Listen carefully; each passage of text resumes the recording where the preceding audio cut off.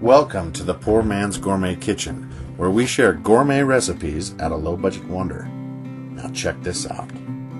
Here I've got a normal, average-size pot pie tin that'll be perfect for this recipe. And here I've laid down a store-bought puff pastry sheet. Using a small plate as a pattern, I can cut out a pie crust for the tin. It's important to use a dish slightly bigger than the tin to make sure you've got enough dough to tuck down inside.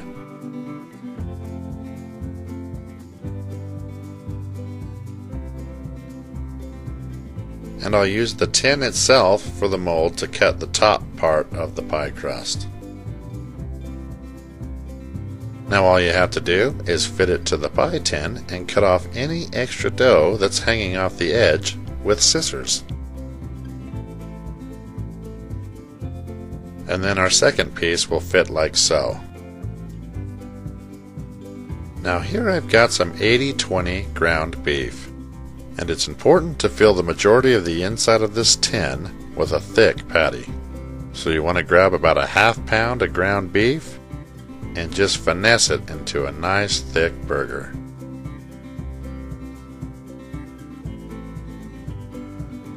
And when they're this thick, it's not a bad idea to press in the center with your thumb. This will help reduce the shrinkage.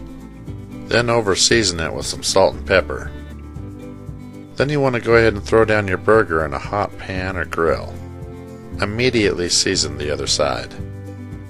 I tend to cook over medium heat for about a minute per ½ inch of thickness before I flip. Then generally a minute less of cooking time on the other side. Now be sure to hang out to the end of this video and check out my Southwestern chicken pot pie and my double ground beef burger. And this is what it should look like when it's done. Just a nice juicy patty. I'll just set that down on a plate and give it a rest. Now just hit the pastry dough with a little bit of ketchup, maybe some mustard, and if you can dig it, maybe some pickles.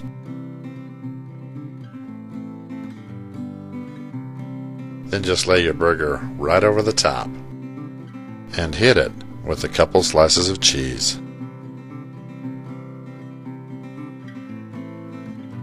Now I've got a little bit of egg wash. I'm going to coat the outside ring of that pie crust.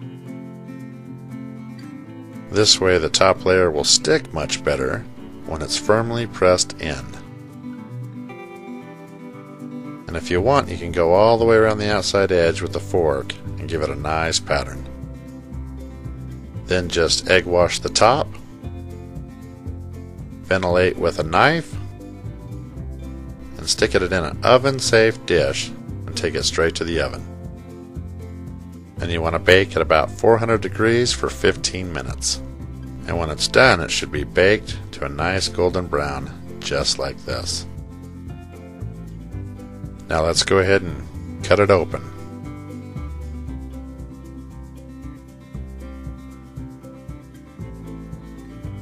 Tell me that doesn't look great.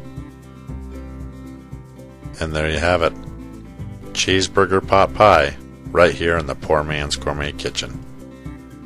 Thank you for watching, and be sure to stop by PoorMan'sGourmetKitchen.com for more recipes and exact ingredients.